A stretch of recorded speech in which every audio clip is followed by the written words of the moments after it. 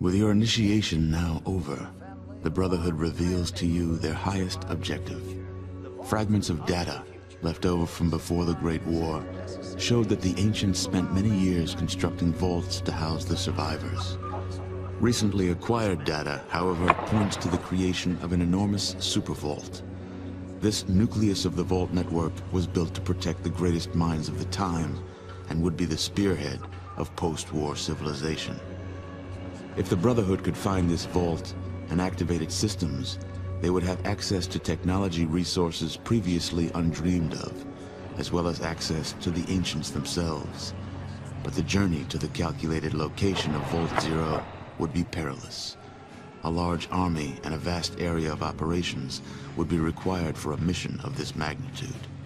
They planned to follow the roaring river to the south, forging alliances, gaining fresh recruits, and, if necessary, eliminating aggressors. Bunkers will be established in each new region to firmly establish a secure area of operations. When the Brotherhood's rule in the region is undisputed and their ranks are brimming with new recruits, the real campaign will begin, heading back towards the mountains.